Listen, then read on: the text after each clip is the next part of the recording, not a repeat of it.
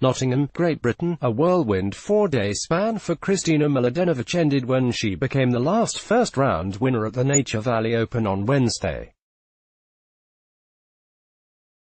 An odyssey for the number 8 seed began nearly 96 hours earlier on Sunday, as she and Timea Babos won the French Open doubles title, and ended just before midnight on Wednesday evening with her 7-5, 6-2 victory over Polish qualifier Mladenovic. Read more. Mladenovic to ascend to world number 1 in doubles. It's been such a fast turnaround, with obviously finishing the doubles final in Paris on Sunday on clay, Mladenovic said with a laugh, as she chronicled the last few days. The next day, I saw the forecast for Nottingham, and I decided to stay in Paris and practice on a grass court at my club. We took the train on Monday afternoon to arrive here, and Tuesday was no play at all. We played on carpet indoors, and this morning, we were on hard, so it felt like I played on all existing surfaces.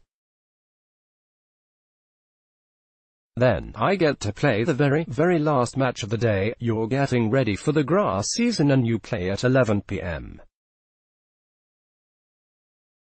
on indoor hard. She's a tricky opponent. She can be dangerous, is talented, and she obviously had qualifying matches under her belt. She's into the tournament, and I just wanted to focus on myself. It's not expected, and very tough conditions, but I'm just glad that I somehow pulled through.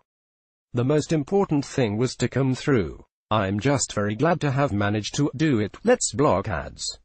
Why?